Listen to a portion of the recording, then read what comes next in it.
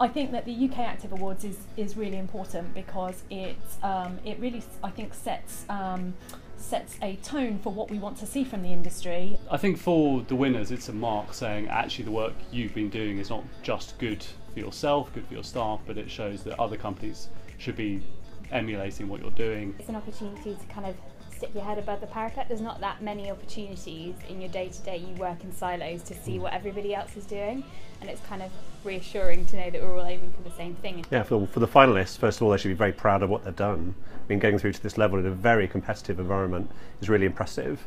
And then for the winners themselves, yes, it's about the best practice. So when they get celebrated on the awards night, that should go out right across the sector, right across the population. Sort of opportunity to hear and share good practice and what's going on out there that we don't get very often. Yeah, well, we've learned loads ourselves today, and the amount of people we've said, "Oh, we'll be in contact with you." We're always on the lookout for other opportunities and other organisations that are doing great work.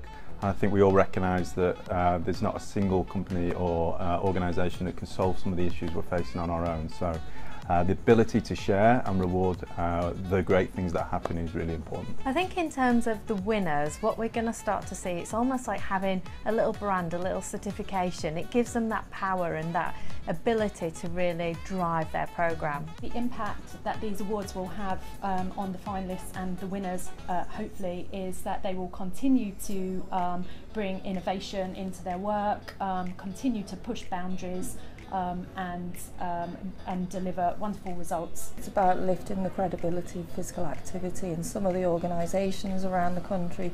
Some of the examples we've seen today are absolutely brilliant. It's a chance to shine a light on the good that's being done, with the hope that it then has a knock-on effect on more good in the future, that there's a ripple out. And I think we don't often take the time to thank people who just get on with it. I think it's a great recognition for the winners, and hopefully that inspires them and others to achieve more and have a greater impact.